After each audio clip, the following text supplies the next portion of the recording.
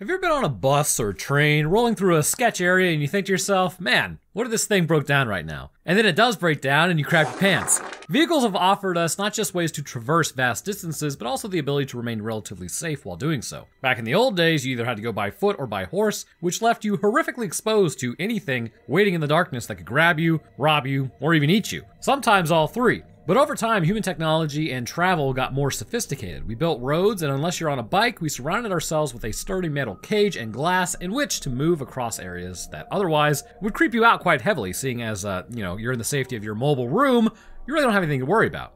In some sense, this has been fantastic, more so because by the time you watch this, I will have done this myself and driven across the entire North American continent from Atlanta, Georgia to Seattle, Washington, all because I hate flying. But it's not lost on me the second I step out of the car, any manner of person could be out there, which is why I stay strapped at all times on those trips. But in jolly old Europe, they do not appear to maintain the same mentality. As a group of younglings are being driven across a pretty sketch forest, straight up Halloween forest actually, they are forced to venture off the beaten path due to obstacles in the way. As they do, they are quickly hijacked by an infamous criminal who hunts these roads and eats tongues. But you're probably thinking, but Roanoke, how is this guy a monster? Well, that's because the real monsters, at least in our lives, are humans, and that's our only natural predator as we know of. But, with that said, in our imaginations, there are worse things out there.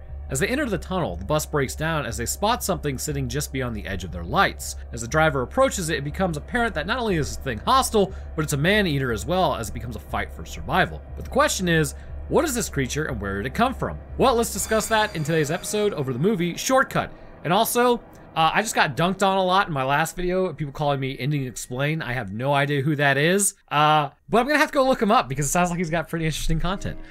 Didn't see you there. Thank you guys for watching. I really do appreciate you checking out this video. If you like it, then please like as it gets it out in the algorithm. And if you really like the channel, feel free to subscribe. I upload like once or twice a week at this point, so there's always new content coming out down the pipeline, and enjoy. So we kick off our story staring at some grass, branches, and spider webs. We're in a forest as someone runs through wearing "we all float down here" jacket.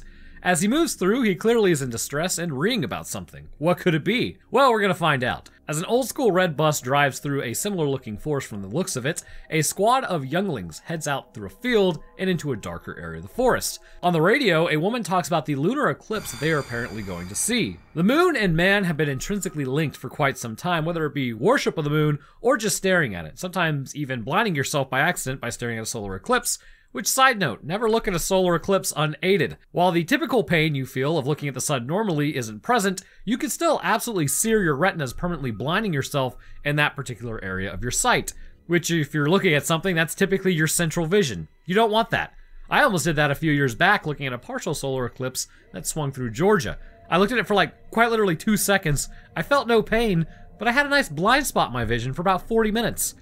Which I'm sure won't come back to haunt me at all. And if you think I'm stupid for that, I counter with, Isaac Newton did the same thing. Anyhow, so the radio goes off and it's clear the group is headed through the woods for the reason of viewing this lunar eclipse. This has got to be some sort of camp thing because you could probably just see this from your backyard. The group then talks about the lunar eclipse and the usual suspects are all here: Nolan, Bess, Reggie, Queenie, and Carl with their driver, Joseph. Reggie is sitting in the back being a pizza cutter, all edge, no point. He throws a can at Nolan as obviously they're at least somewhat friends. Nolan has the hots for Bess, the redhead next to him, and Carl is up front. Nolan and Carl appear to be friends, and Queenie is the girl with the glasses. So now this is filmed in Italy, but I think it's supposed to take place in England, given the accents.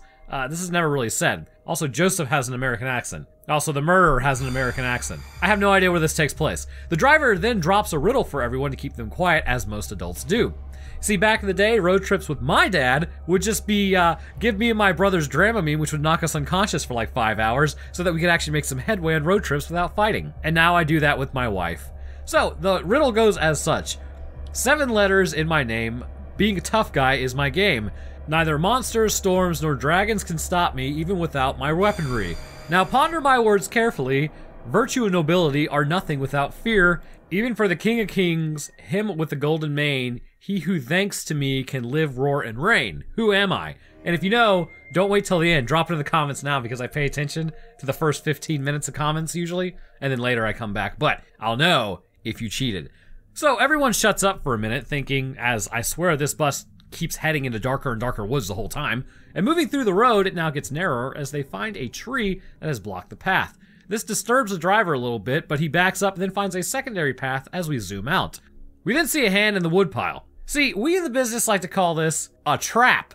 And not just an internet trap, but like a real trap that'll get you totally destroyed. It's sort of a similar concept to someone stopping in front of you and getting out of their car with the intention of robbing you. Your natural instinct may be to back up, but I promise you, turn them into bowling pins and gun it, and you will feel a lot better about running somebody over. All I can think of is that saying that's like, do you really value your property over someone's life? If it's a thief, yeah. I do. Oh, another one, just so you have the information on this, is people will put boards with nails over the road.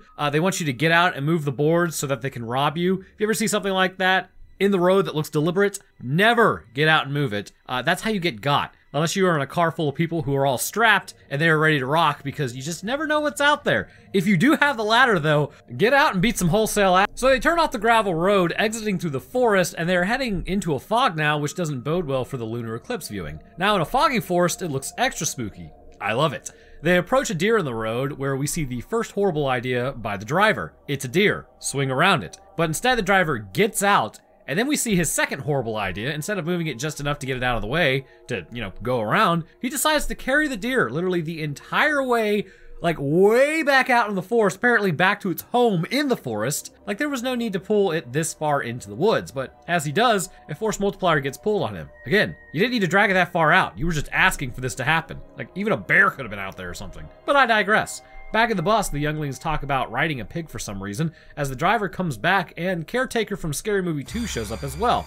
As he wields a force multiplier with his strong hand, he warns the younglings that the driver will drive and they will get out of there. As Carl looks at the guy, he recognizes him. Carl then has a flashback to telling, like some dude, I imagine it's probably his father, it's never really explicitly said, that he saw another guy try to kiss a woman who didn't want it, and he stopped it by punching them, like it's real Giga Chad stuff, like not even ironically. Of course, Carl could be lying to make himself sound more heroic, and in the process of telling the story, he sees Pedro Minghella, or let's be real and use his real name here, he is really the caretaker named Hansen. I'm sorry, it's just the way it is. So I will be referring to him by his real name from now on. He takes out his victims and eats their tongues, as well as ruins dinners by just shoving his hand in any of the food, yelling, "My turn." He also loves younglings around this age. That's not ideal for this group. Driving through the night, Hansen then tells everyone to throw their phones out the window, which it took him a long time to actually say this. Anybody could have made a call and let their phone go at that point. And as the British have informed me, they could have just called 112 and let their phones get tracked. Reggie resists though, as he's trying to be the hardcore rebel, and Reggie eventually though relents, gives up his phone mainly because he doesn't want an extra hole in his face from here. Joseph continues driving, and as they do, they approach a sign that they can't see that says military zone, except it's overgrown, indicating that this is a really old, decommissioned fort in a military zone. Why a road is going through this, I have no idea. The younglings at this point all look at the handhelds and attempt to figure out who's gonna run at him. Hansen turns around kind of noticing this and asks Nolan what his name is and says it sounds like it's out of a comic book. See, Hansen stole his first comic book, so he's broken from factory. It's time to send him back. Approaching a tunnel, it is completely abandoned as the bus comes to a stop. Now, given that we know we have just entered an abandoned military installation, again, you have to ask yourself, why are we here and why would the road go through this area? Like, for real, if this is a road that's pretty much well traveled, why would it go through the heart of a military base? And if the base is abandoned, why do the lights still work? Doesn't matter, the movie is pretty cool regardless. Hansen freaks out a little and tells Joseph to go fix the bus, but that thing ain't turning over. Joseph exits the bus and starts messing with the engine, and the group talks about trying to disarm Hansen, but they need to wait for the right moment. As Joseph reports the issue, Hansen freaks out about the engine. So here's the thing, if you're driving along and your engine stops, it could be a multitude of things. You need spark, fuel, and compression for an engine to run, compression basically being air. If those just randomly go out while driving, that would indicate likely a fuel issue as the lights still run and the engine didn't have some catastrophic blowout. So likely the fuel pump went out while driving, or there's a clog in the filter. Either way, it's a little more involved than just messing with the engine. This is why serial killers are the worst. Their knowledge of cars are subpar, and they honestly need to get good. As they sit there with Hansen reeing over the engine, the lights switch off. They look out in front of the bus, and just beyond the lights, they see a figure sitting there. Hansen tells Joseph to go, get that thing out of here. Okay, bro. You're the one that has, the weapon here, so why don't you go do it? But Joseph approaches it, and I'd rather go with the action, here, have rock on this one. That is, after all, what makes our species better than literally everything else on this planet. Throwing a rock is our God-given right. As Joseph walks up to it, he can hear it growling. It stands up and is at least an entire head and shoulders taller than him. and we don't really get a good look at it at this point, but we will soon enough. Hansen gets back on the bus freaking out as he orders Carl to go out there and get the keys in the darkness. Nolan stands up to go get the keys, but Bess beats him to the task. She slowly approaches Joseph's body. His neck has been torn open and he appears to have pretty much been bled out quite quickly in a short amount of time. She grabs his keys and she hears something in the darkness. Using her flashlight, she spots the thing looking at her from around the corner as it retreats from the light. As she runs back, they try to start up the bus, but Bess tells them Joseph looks like he was ripped open by some sort of animal or something. Reggie then starts trying to get the vehicle moving, but again, it's likely a fuel pump issue as they are able to pull the handheld from Hansen. He didn't have it in his strong hand. So here's the thing. If someone is going to pull something like a force multiplier on you and you somehow get it out of their hands, you need to use it immediately. Do not pass go, do not collect $200, don't sit there and cry, breaking Benjamin that dude and blow him away, because if he's able to get it back, you are shown that you will fight, so you are now number 1 on the list of dunzos. Hansen knows that they won't do anything though, and unfortunately Reggie isn't as hardcore as he believes, so he won't pull the trigger on our sweet innocent tongue eater here. So Hansen gets it back and hears something on the roof. As he comes out to check what it is, he walks around, but he can't see anything. Calling out to it, actually just taunting it, he eventually spots it as it grabs him and drags him to the roof. He fires a shot, but it does nothing. And it also sounds like it was just a BB gun shot, because that is not what they sound like. So either he missed, or this thing is way more durable than you might initially think. Carl then has a freak out at this point as arguments erupt on what they're supposed to do as the thing shows up to the window and we get a good look at my handsome boy. This guy has seen better days. But let's cover the morphology of his face real quick as it hints as what we were dealing with here. First, the skin is darker and pigmented black, potentially to blend in with the environment that it hunts, which is either apparently old forts or more likely night. The mouth is interesting as it's shaped with a standard mandible that is seen on humans, but the teeth are fine needles.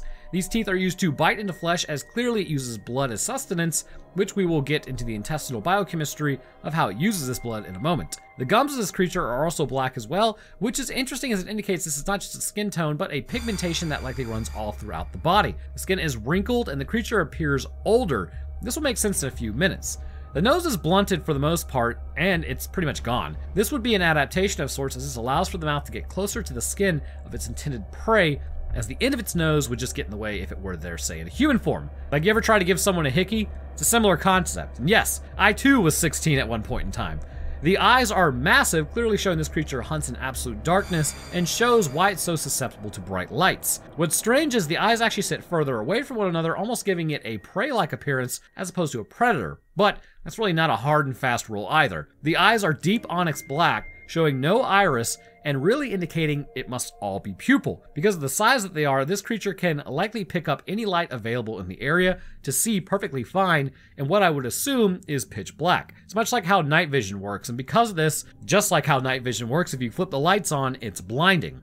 The brow ridge of this creature is massive. It appears that muscle actually sits central between the eyes more so than what can be found in humans. In fact, its entire side profile of its face indicates that there may have been skull growth pushing the face forward considerably by about a ½ inch or so. In fact, given the skull shape, this creature does appear to have been related to Homo sapiens, which brings into question what it even is. The hairline has receded back to about mid-scalp, but the hair is long and scraggly, but the fact that it's growing at all indicates primate. This clearly suggests that this thing is also a mammal of sorts, but we will get more into its hypothesized origins here in a moment.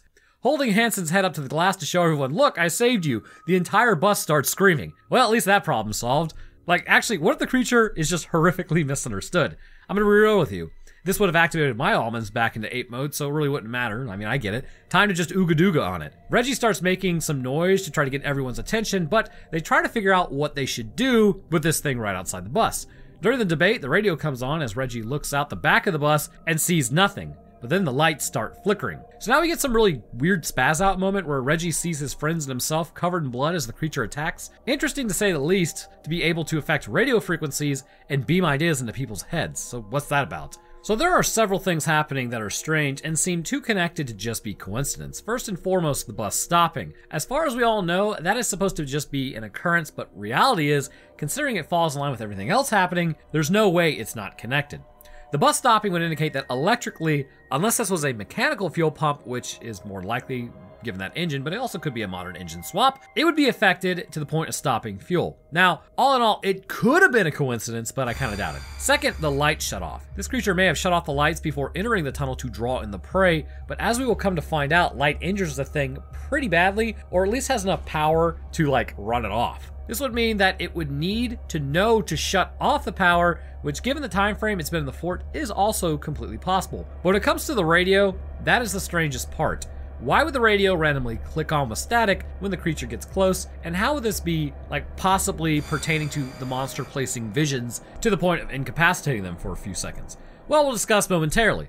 So then they hear scratching on the side of the bus as they see a hand entering the bus. Player 3 has entered the game. Getting on the bus, this thing then corners them, but they're able to use light to blind it as clearly it doesn't enjoy that. Looking at it within the bus, we can begin to get an idea of how tall this thing actually is. For instance, Joseph was supposed to be around 6 feet tall, or about 183 centimeters. When the creature stood up, it was a full head and shoulders taller, so we can assume it's at least a foot taller, meaning this creature is somewhere in the range of 6'9" to 7'3", or between 205.7 to 220.9 centimeters, rivaling the height of Master Chief. Its hands possess large nails and they have turned into claws at this point, but the hands themselves are very much so human. Getting out of the bus, they then spot Hansen as he's got his brain sucked out as this thing bit into his skull, as they run over to a door in the wall to escape the creature. Running down some stairs, they enter some tunnels and shut the door behind them. Having a nice jaunt through the unknown abandoned fort, they have no idea where they were going, but they start to slow down thinking they lost it, which rule number 1 of any monster encounter: never assume you lost it. Assume it's like a persistence hunter like yourself and out-persistence it. But they continue through as they spot a room that has candles as it appears as though it was inhabited at one point in time, probably by a hobo. They then find a floor plan indicating that this was some old military fort, but you already knew that. They then light candles and take a rest for a moment as they gather a plan.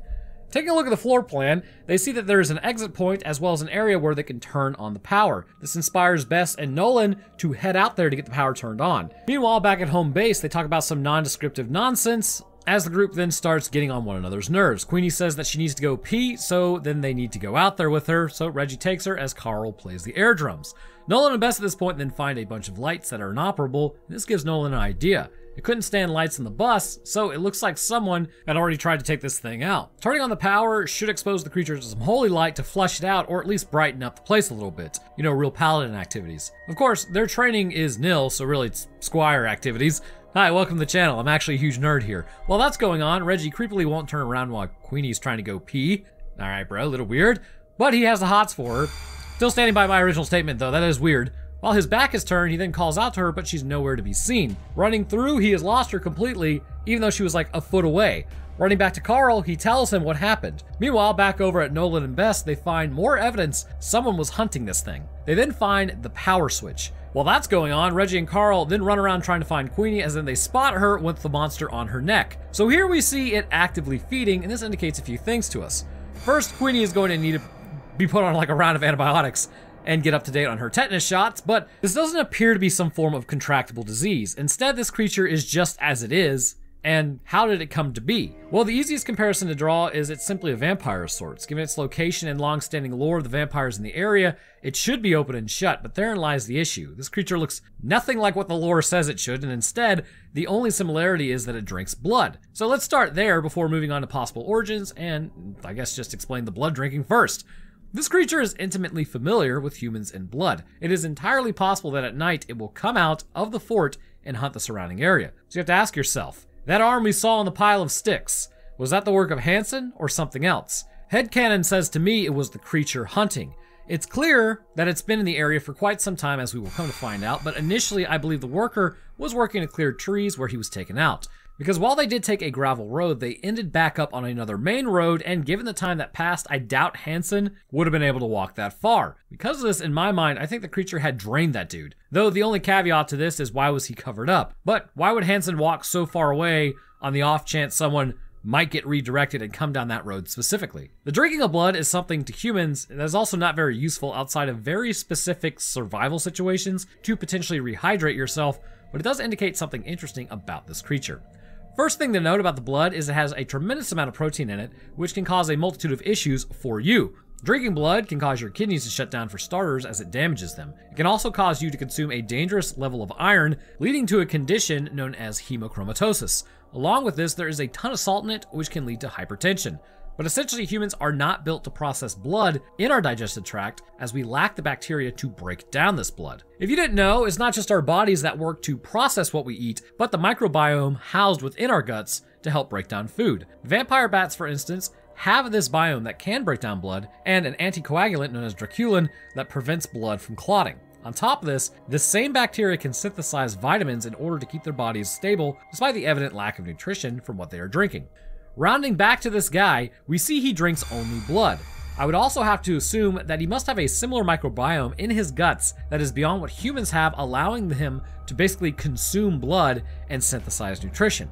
But the question here becomes, what is he? I believe there was a combination of genetics to create this thing, which I'm about to blue ball y'all because we have to wrap up this last part of the movie because it gives us more information.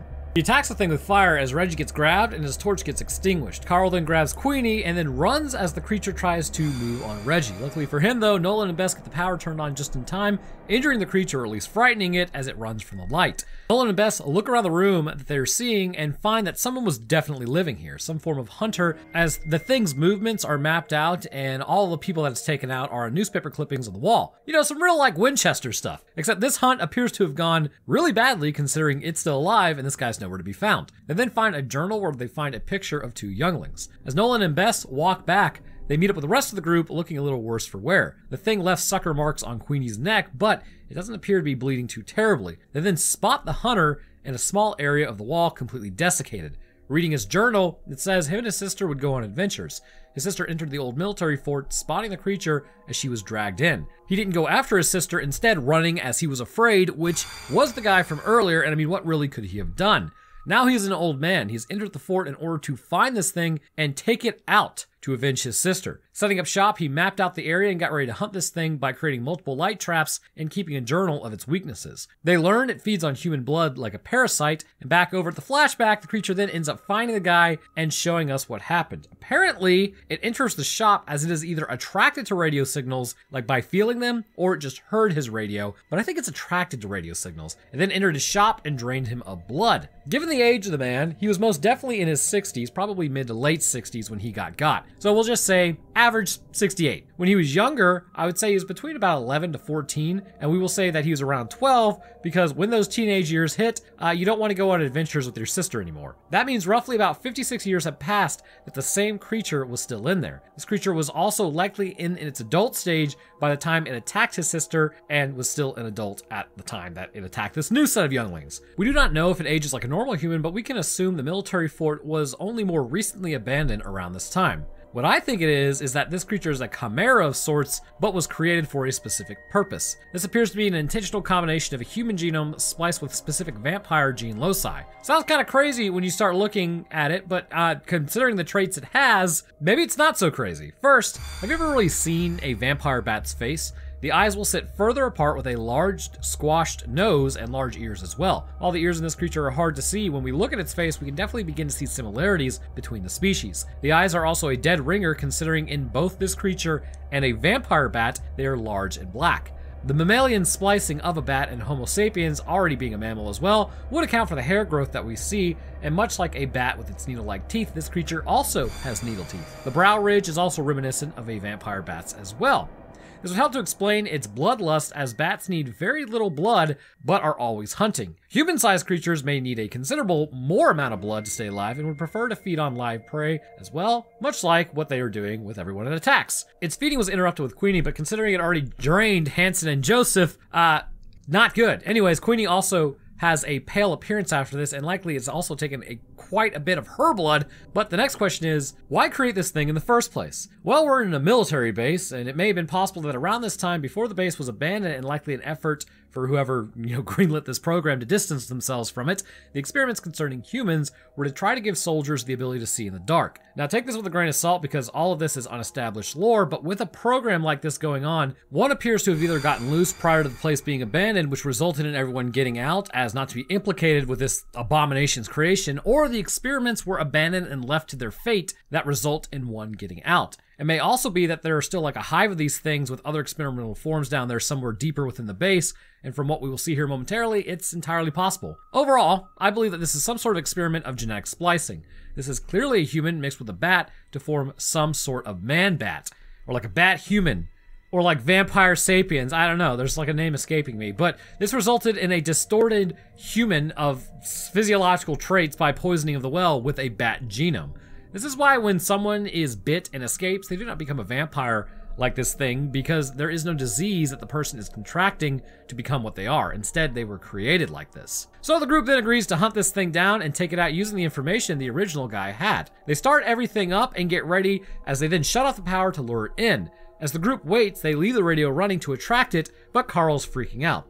So now we have to talk about, how does it actually like do what it's doing? Is it feeling signals? Is it just hearing? I think because it is part bat, that it must be able to hear very, very well, and it can hear a radio very, very well. That's the only premise I can go with. Why it was able to affect electricity of the bus, I think it was more just attracted to the noise the bus was making. And as far as beaming a image into Reggie's head that he saw this, it would seem to imply that this thing has some form of telepathy, but then this is never explained again, so we can't really say with any certainty, is it telepathic? Is it actually showing people? Or was Reggie just freaking out about what he saw because he essentially has PTSD at this point?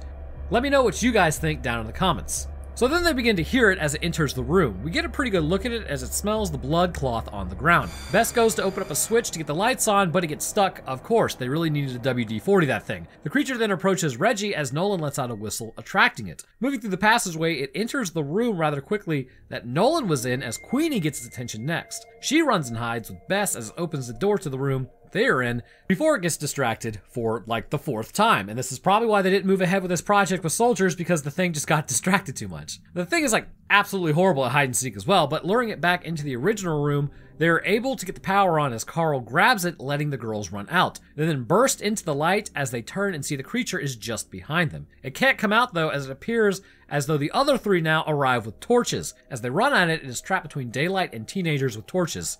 Not a good time. They light the creature on fire as it appears to succumb to the burns, falling at the entrance to the tunnel. It's at this moment that I believe there are more than one of these things in the fort, as what we will see a little like in like 1 minute here, but this one was left out near the light, but given that its skin is darker, I really do severely doubt UV radiation would be actually able to take out this creature just by being exposed to light. Instead, its eyes are sensitive to light, but it would survive direct sunlight if it wore like eye patches. However, fire on the other hand is a little more difficult to survive, and the reason it falls when it is lit on fire is not usually what people think. When you're lit on fire, you don't just basically succumb to burns, but upon inhaling superheated air, this can actually sear your lungs and like fuse your alveolar sacs and inflame your bronchi and basically just lock up your lungs. So given that this is a human chimera, it still has lungs and it can still succumb to burns like this. I believe the creature that they were being actively hunted by was taken out at the tunnel entrance. So everyone is pretty jazzed at this point as they have avenged Joseph. And then at the end they discuss the riddle. It was courage the whole time. Obviously nobody believed their story, but the squad has now been formed. Of course, back at the fort, another group may have believed them as they approach because Joseph is still missing. I mean, that is still a thing that's real. And as they head inside, the creature lets out a growl as clearly it survived its wounds, or more likely there is more than one of them out there, which is exactly what I believe is happening. And thus concludes Shortcut. The Shortcut monster is one that has no backstory, no history, and to those involved in surviving against it, there is no explanation as to why it exists. However, from what we can see, this is most definitely a human mixed with the genetics of a bat, and potentially the effort to create something that would be useful for the military in its confrontations, considering it was living in a military fort that was abandoned. This one, however, appears to have gone wrong, resulting in likely the abandonment of the program, and even the entire fort as a result. But I want to hear what you guys think. Is this creature like always been there, or is it something that was created by man? Let me know. I will drop my Twitter, Discord, Patreon, and Roanoke Tales channel links, where last week we talked about the P-51 Mustang group called Flight 19 that went missing over the Bermuda Triangle. But speaking of patrons, I'd like to thank mine real quick. First, I'd like to thank our astronaut, Rosie Kinks. Thank you very much. I'd also like to thank our astrophysicist, Des Dancer, as well as our scientists, Arjun Sentinel, Chad the Enjoyer of Scientific Explanations of B-grade horror movies, especially this one, Logan Satomi, Lucian Dragon, Robbie Cruz, and Tyson Nakanishi. And to the rest of my patrons, I thank you guys as well. Your help goes a long way towards keeping the channel running and is greatly appreciated. All right, so that's going to do it for me. I hope everyone enjoyed, and we'll see y'all in the next one.